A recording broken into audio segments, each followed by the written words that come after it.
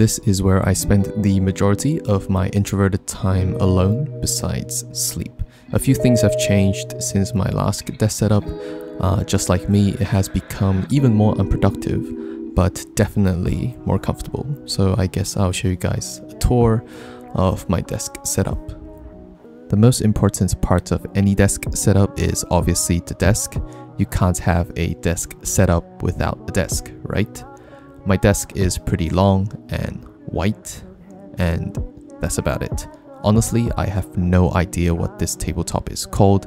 I didn't buy it, so I have been able to keep it decently clean. There are dents and scratches on it, but I just cover it up with a desk mat, like how I cover up my insecurities. The heart of my setup, whoops, wrong line. The kidney of this setup is this powerful boy right here, the 2-year-old Asus ROG laptop. This thing can handle stress better than I ever could. I'll list all of the specs here for the nerds that are interested. So it's running the Intel i7, and here is the centerpiece of the entire setup. I call this the big ass monitor. I feel like 15.6 inches is a bit too small for me. That's what she said. So I went for a 27-inch monitor that is 2K and 144 Hz. A lot of people think that I have two computers, a laptop and a desktop, as if I could afford it, so I got this monitor secondhand for $5. This is an extended display running off the laptop via an HDMI cable. Highly recommend an external display for laptop users. You can be insanely productive by playing games on one screen and working on the other. Now you know why my upload schedule is so terrible. This is bonk cat number 1, this is bonk cat number 2, and this is Pikachu. This is the remote to turn them on. Pretty cool.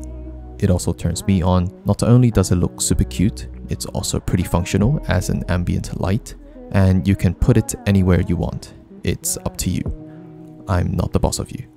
You might think it is excessive to get 2 bonk cats, but what if one gets too lonely, you know? Tucked in the corner is a 3rd generation iPad with a discontinued charging dock, which is also a speaker. I like to blast loud music on it to fill in the emptiness of my soul. Underneath all this is a monitorizer from GroveMade. They did send this over to me for free. We Asians love free stuffs.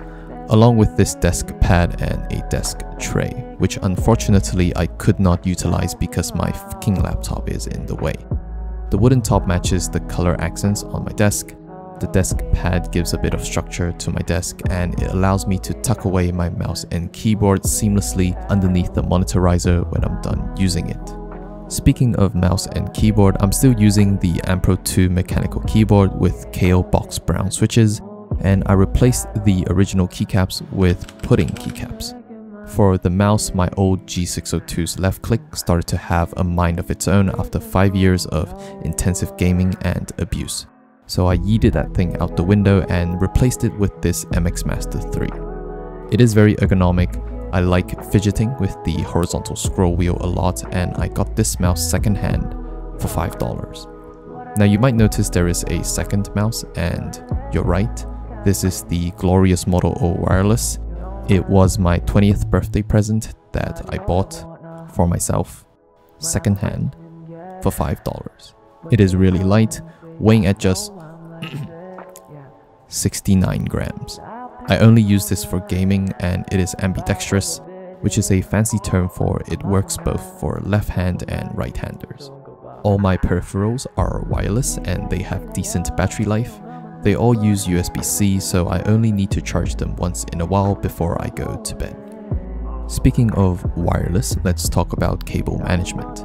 I think cable management is what makes or breaks a desk setup, and after some careful and delicate handicraft, most of the cables are hidden from sight. Because introverts like me don't spend time dealing with people, they deal with cables instead. The cables run up the corner, up to the power extensions on the top. Because the port selection on this laptop is very limited, if I needed to plug in a microphone, an external SSD, or an SD card, I use this USB-C hub from Verbatim. Moving on to the right side of my desk, there is a shelf where the rest of my stuffs go. On the bottom there is a very cool looking speaker, an old film camera, and some IS-1 photo cards. I am definitely not crying that they disbanded. In the middle there is a transparent drawer that I use to compartmentalize my other things and to satisfy my OCD. On the top there are Rubik's Cubes, many playing cards for display purposes. I do fidget with them when I have idle hands. There is a journal, notebooks where I doodle and write down all my ideas in life. I also stick notes on the side of the shelf to politely remind myself to do things like going to the gym and do actual work. And finally, here are my plants. 2 of them are dead ones, just like my GPA. My mom got this terrarium for me, which is very cool. I think she wants me to go outside more.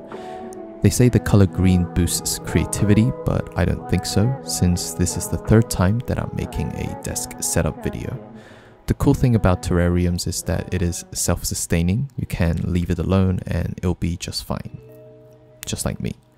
But unlike me, who can survive without seeing sunlight, it still needs sunlight to do something called photosynthesis in order to stay alive.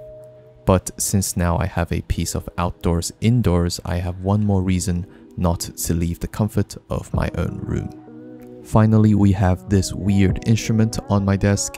It is called an automaton and it produces the most annoying sound in the world.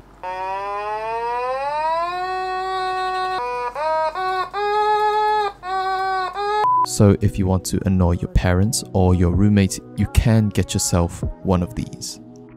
Alright, so that is my not so productive but definitely very comfortable university desk setup.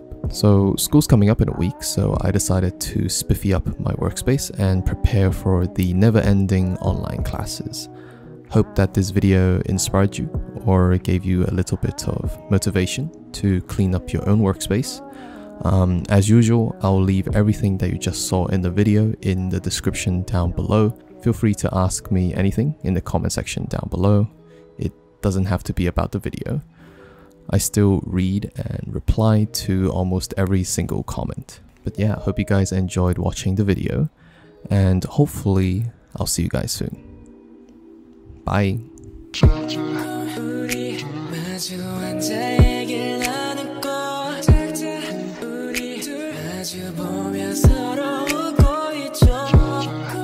I don't know why I'm on the ground, but the lighting is nice and this is where I normally contemplate about life.